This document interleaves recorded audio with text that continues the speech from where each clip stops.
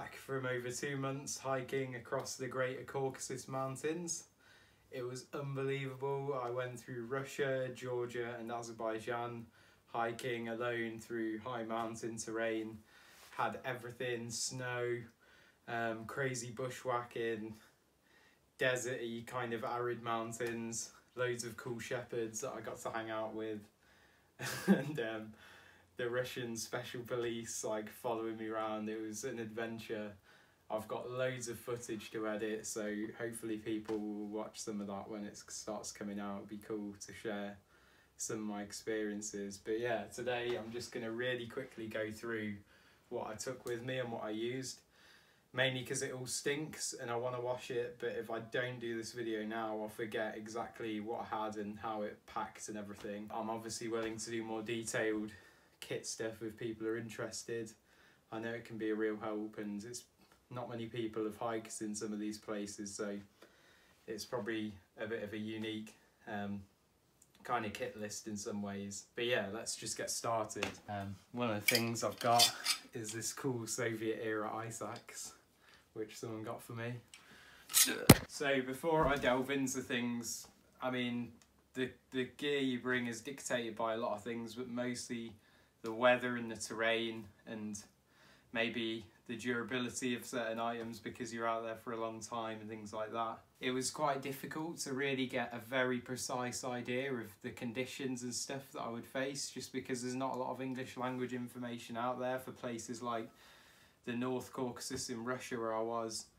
I knew there'd be snow and difficult terrain and potentially big storms and a lot of wet river crossings and things.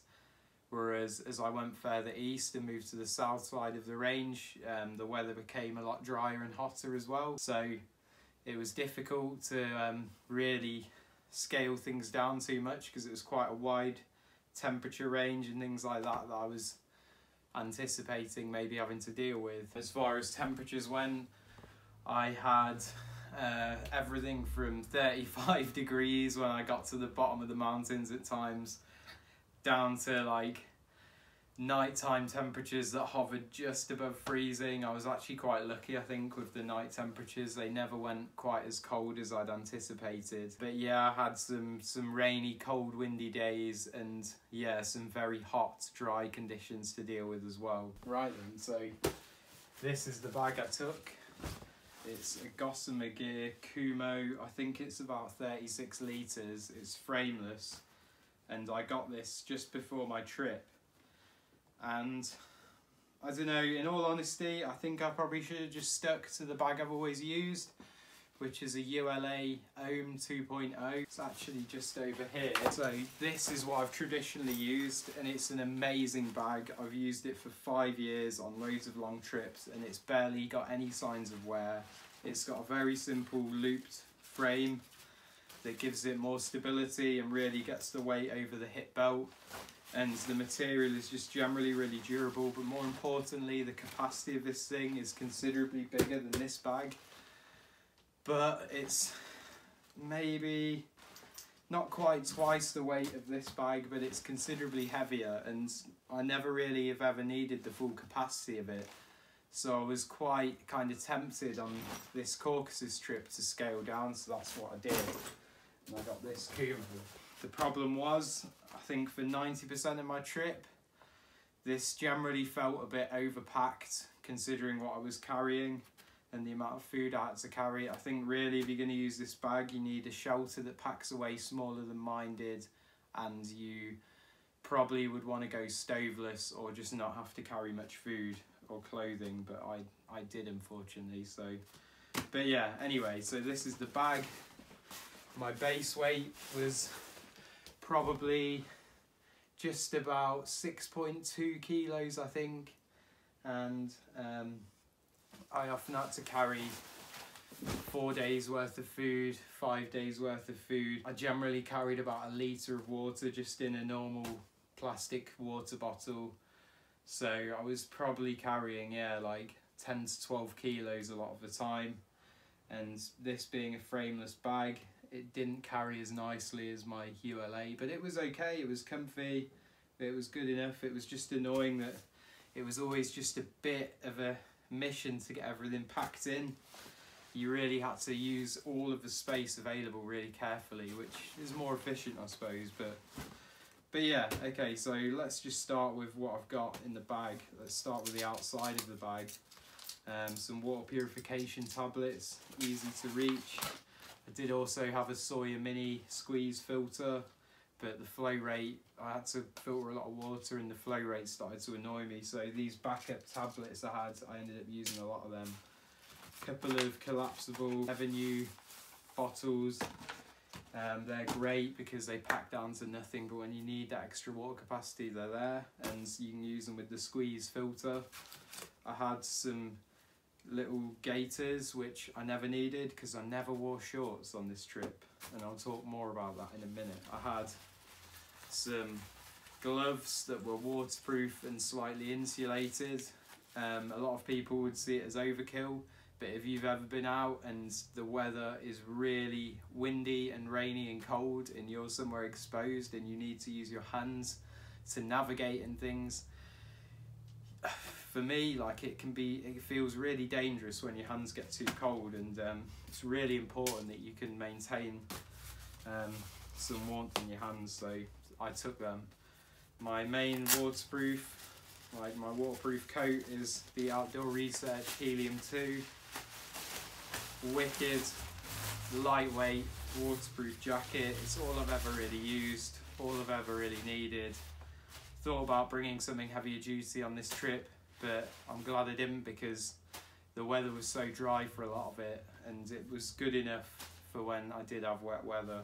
This thing weighs, I think, maybe around 145 grams, 175 grams maybe. It's light, like it's about as light as you can get for a waterproof. Had some really cheap waterproof trousers, ever so cheap. They cost like £5 from just a generic sports shop in England. They're not really waterproof, but they're good enough. Again, some people wouldn't bother, but when it's really cold and windy and rainy and you're not going to be able to get out of it, it can make all the difference for me to just feeling that little bit safer and comfortable. It's not about staying dry, it's about staying warm enough and dry enough to keep going. I kept with them this little waterproof sleeve, which I could put my phone into. I used my phone for navigation. I had backup strip maps and a compass, but just the nature of where I was and the maps available and my limited map reading skills, I was heavily reliant on my phone for navigation, so this just provided an extra way of keeping it dry if I needed to navigate in the rain, so that was great. Weighed hardly anything.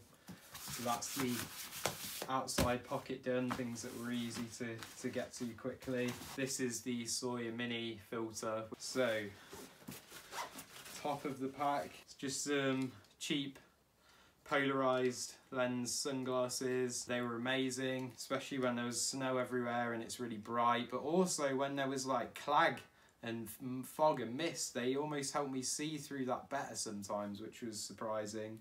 And obviously a lot of sun, so I kind of lived in those sunglasses. They were great. I also had some sun cream in the top here that I could get to quickly, just like a little bottle of Factor 50. I kept most of myself covered, so it lasted the whole trip easily, just on my face, my ears, my hands, anything, my neck. I also had this brand new device, mainly because my parents made me buy it because they were scared. This is like a personal locator beacon. So it's a Garmin InReach Mini. It basically tracks my location. Every 2 hours it would ping my location via satellite to a map online, which my family could see.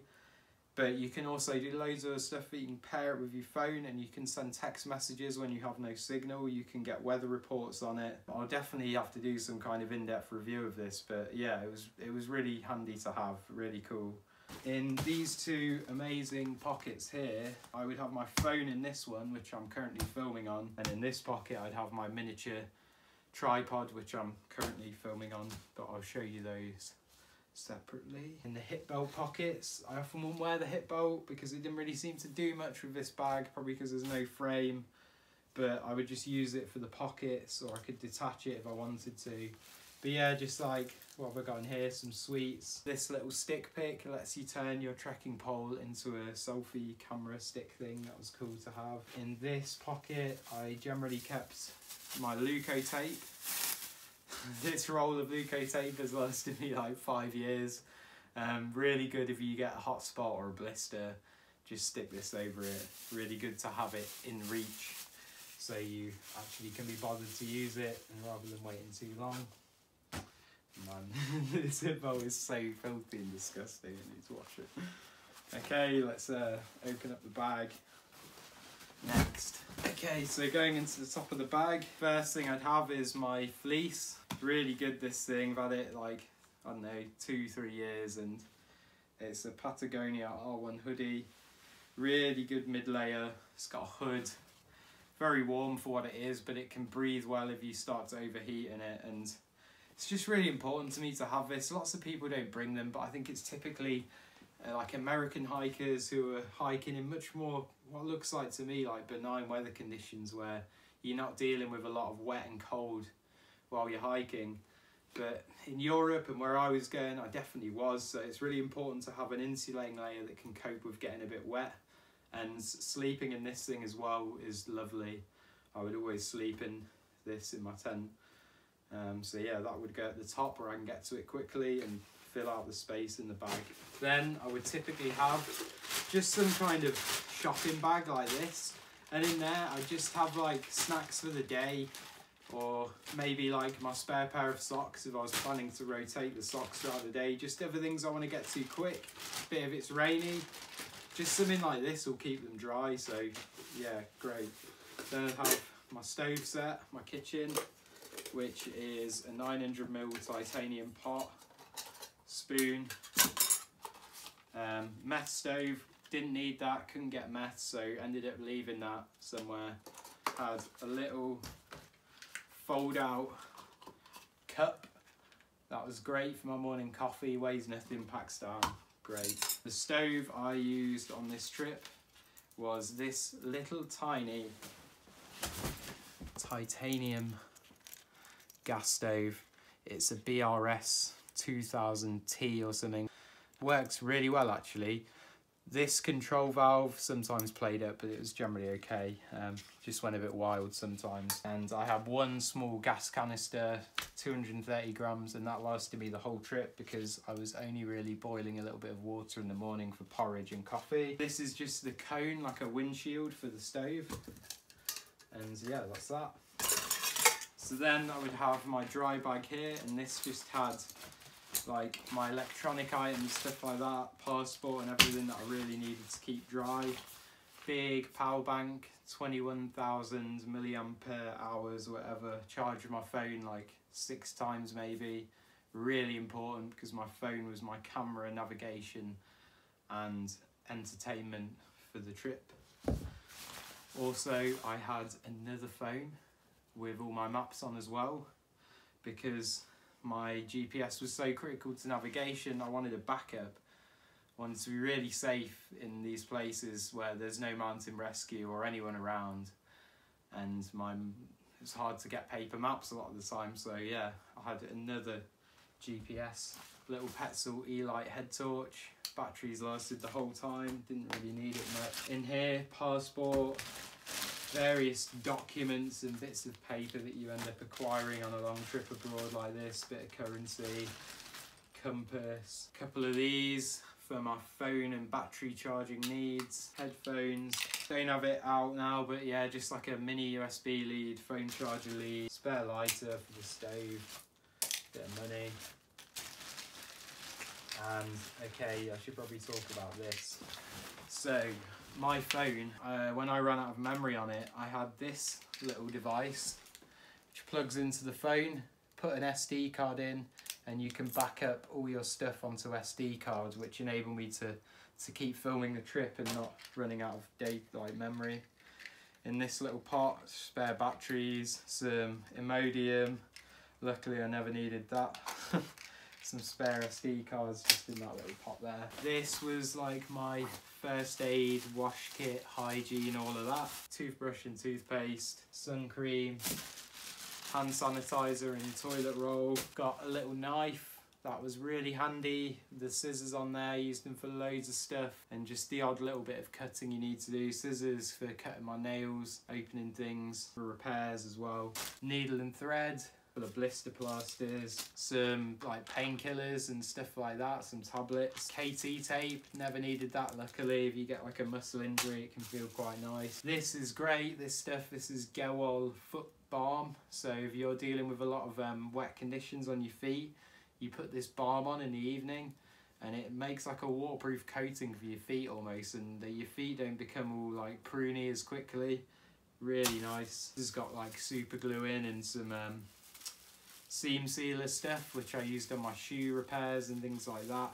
Really good. I also had a tiny little spray kind of deodorant just for when I wanted to feel more human and dignified when I was around people who didn't stink like me. Next, food bag. I've just chucked some stuff in here to simulate the weight and bulk of a general food carry, but there's no actual food in there anymore. Tent pegs. I use mainly these MSR mini groundhog tent pegs. They hold really well, I like them. I had a Cuban fibre ground sheet for my tent. This is the outer layer for my tent, which is the top tent notch. They've just brought out a Cuban fibre one, but this is a sil nylon. Amazing tent. I've had this since I started hiking like 5-6 years ago, and it's still going strong. Got a lighter shelter, but I took this because I didn't want to have anything too flimsy up in the high mountains. Had some running shorts, which I never wore. This is the inner layer to my tent in here, just in a little Cuban fibre bag. And the rest of the stuff is within a big rubbish bag to keep it dry. Thermarest Neo Air mattress. This went faulty and turned into a giant bubble. Really disappointing. Needs to get that swapped, get it replaced. In here, got amazing down jacket from a UK company called PhD Designs, Peter Hutchins Designs. This is like 260 grams, but it's really warm, like down to minus just under 0 degrees, I suppose, centigrade. Especially if you're moving a bit, but yeah, really warm and light. It's like 1,000 fill power down or something crazy. So yeah, I left this in Tbilisi at a hostel after Russia because the weather just wasn't cold enough to really need it after that. Nearly there now. In here was my quilt. This is a Katabatic Gear Palisade sleeping quilt, just in a Cuban fibre dry bag. And this thing is very warm. It's 900 fill power down, I think, or I got the 850 with hydrophobic treatment. And this is meant to be good down to 0 degrees, and it easily is. And I'm quite a cold sleeper, but especially with all my clothes on, like my fleece and that, this is, yeah, amazing quilt. Really comfy, really cut nice, stays under you, no drafts, lovely. So yeah, the only thing left, spare socks. I use the Darn Tough wool socks, really good, really durable. And I had some Patagonia long johns, not just for warmth, but to keep the inside of my quilt clean if I was dirty. So that is everything in the bag done.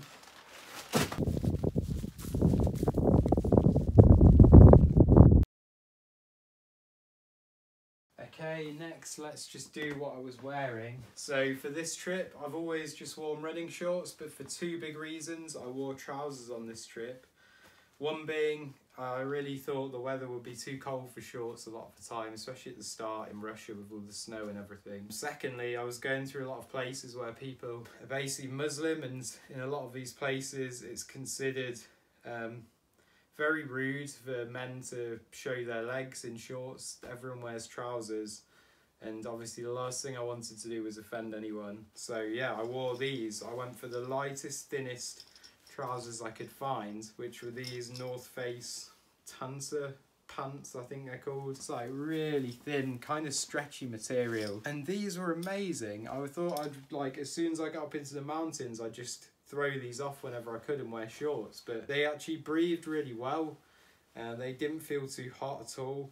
And considering how thin the material is, I think I got one hole near the end from sitting on a rock or something, but other than that, they're fine. They weigh nothing. They weigh like 200 grams of that, I think. And they've still got zip pockets, 2 side zip pockets, and a back one, which was great to have pockets. Running shorts don't generally have that. And a nice little belt included on them, which was low profile, didn't like rub on my hip belt or anything, worked really well. So yeah, dead happy with them. Actually converted to hiking in trousers, I think. Kept my legs cleaner so I didn't have to get all dirt and on my other clothes and quilt at night. On my top layer, I wore this Rab Miko long sleeve. It's very lightweight. It's a merino wool and something else blend. I think merino and poly blend. I've worn this before on the Pyrenees high route and really liked the material, and but it just wasn't durable enough on this trip. The shoulders just made massive holes. They just disintegrated basically. But apart from that, like, it's good material, but it's just not durable enough for something like a trip that length, I think, and it's quite expensive. So yeah, won't be taking that again on something like this. It got so tatty. For underwear, I just always wear these really cheap compression shorts. They're just a synthetic material, really comfy, durable, don't really smell much. They're not near your head anyway, so you don't smell them. Dry really quick, so you can wash them easily. Yeah, just one pair of them. Pair of socks, obviously. I would wear this altimeter watch. Quite a cheap Casio one, but it works really well. As long as you keep it calibrated fairly regularly, the altimeter is accurate on it, it's good. Got my lucky hat, I would wear this. It's really showing its age now, but it's been everywhere with me. But yeah, obviously, hat really good for the sun. So yes, on my feet, I would wear these, the best hiking shoes I've ever had, and I'm nearly out of pairs now. They don't make them anymore. They're Saucony Peregrine 5s, and yeah, they're just wicked. Like, really good solid sole with a rock plate in, but low profile, low drop. The uppers are pretty strong, and I reinforced them with seam grip to help with that. They've lasted really well. I did have a spare pair that I posted ahead, but I never even used them because these were holding up so well. The only part that really suffered were the inner soles. Had to repair them a bit with gaffer tape and that, but yeah, great shoes, really comfy and light. Love them. I use trekking poles. These are wicked trekking poles. They're called pacer poles. They're quite unique. They don't have a straight handle and a strap. They have this ergonomic handle, which is really good because you can use them properly, but you don't have to have a strap around your wrist, so it's really quick to get them in. If you need to use your hand to balance or something, you can just quickly put them in one hand and do what you need to do, and I just find them very comfortable to use. They do a couple of models. These are the carbon fibre ones. I'd always use the heavier ones, but these are still really strong. They're twist lock, but they don't slip much. Yeah, they work really well, and they held up my tent as well, obviously.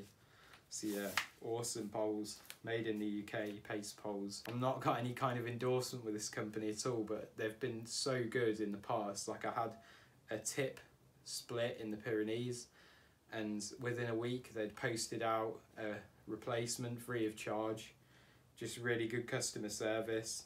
Seems to be run by like a couple, Heather and her husband, I think, and yeah, Heather Rhodes, and yeah, just lovely people. Really recommend these poles. Other than everything I've covered here, there were just a few other things, which were the crampons and ice axe that I had. So the crampons, they're kind of the lightest crampons you can get for trail runners especially. They're Petzl leopards. They're not steel, they're only aluminium, so obviously if you're going to use these on rocky grounds, they're gonna get blunt really quick, so you've got to be careful about the way you use them. But yeah, they're ever so light, under half a kilo, and yeah, they just fit onto running shoes. They just have a bit of Dyneema cord between them, rather than like a metal plate, which keeps the weight down, keeps them really packable. On this trip, I was really stupid. I decided not to bring my ice axe with me because I had like people saying you're probably not going to need it, and I didn't want to go carrying an ice axe around all these towns. It just felt a bit conspicuous given the circumstances. So yeah, like I was in Russia in the middle of nowhere and I needed an ice axe, and I was staying with this awesome family at a hotel and they got me one. So yeah, the guy got me this, and this is like a really old Soviet era ice axe, and I'd use this to go over a high pass in the snow, and I took it home as a souvenir, so I had this as well. So yeah, that's everything I took. I've probably forgotten something, but I don't think anything significant. Generally everything works really well, except obviously my shirt which fell apart, my thermarest which broke, and my bag which was probably a bit too small for what I was carrying. And the temperatures were just generally never quite as cold as I'd feared, so I could have got away with having a bit less in terms of maybe not even needed the down jacket really, and yeah, a few other bits. But yeah, on the whole, really happy with what I took. It all mostly stood up to everything. So yeah, there we go, thank you.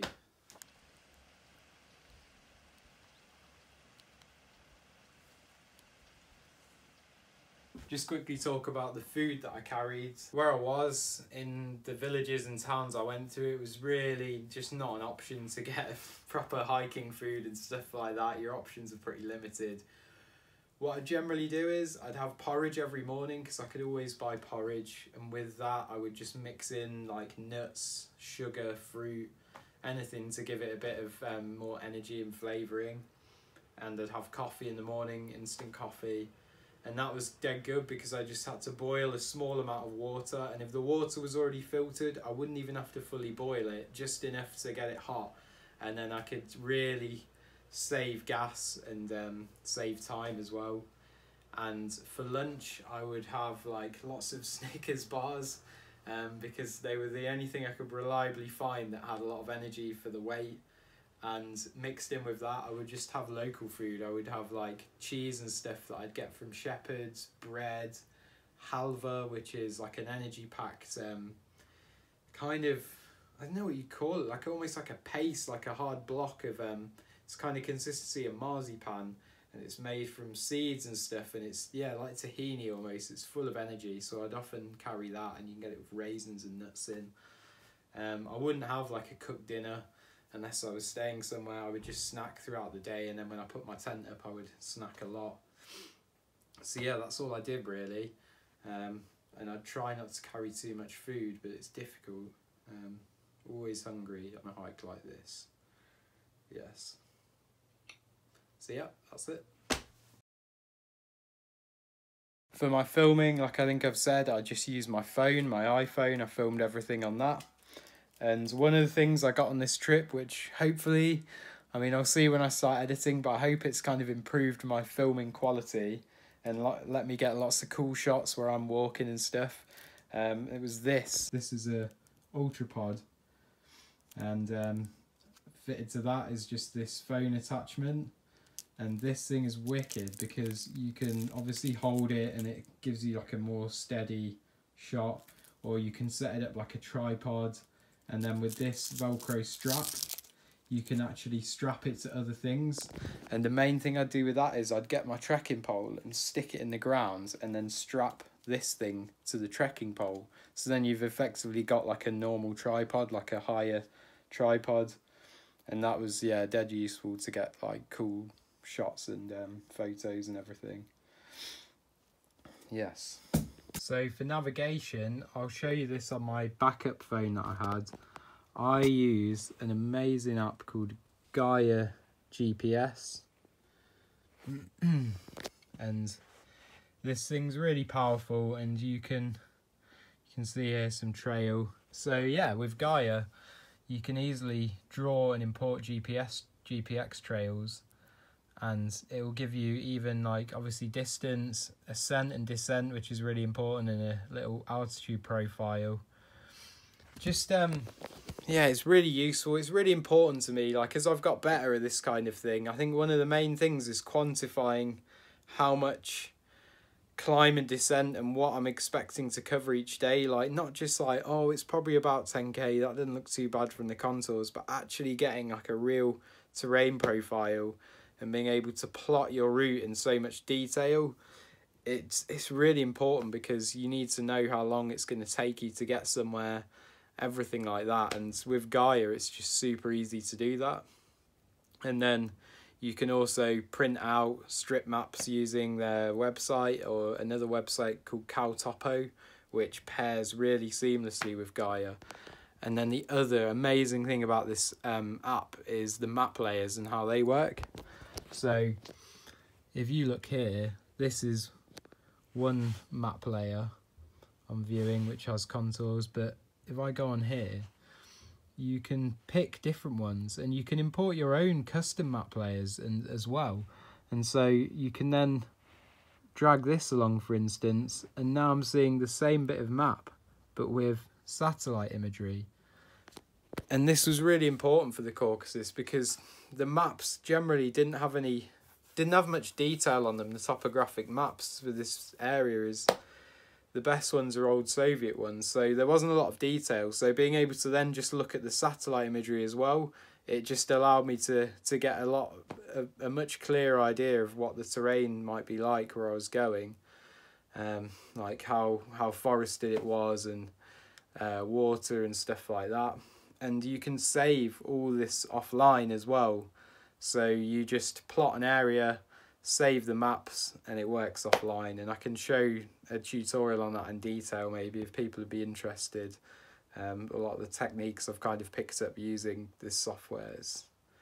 Yeah, you can do a lot with it, and you can plot waypoints. Oh, there's tons of stuff. But yeah, that was amazing. So that's how I navigated generally, just using that. So yeah, I don't think anyone ever really comes down this way, because it's just bushwhack.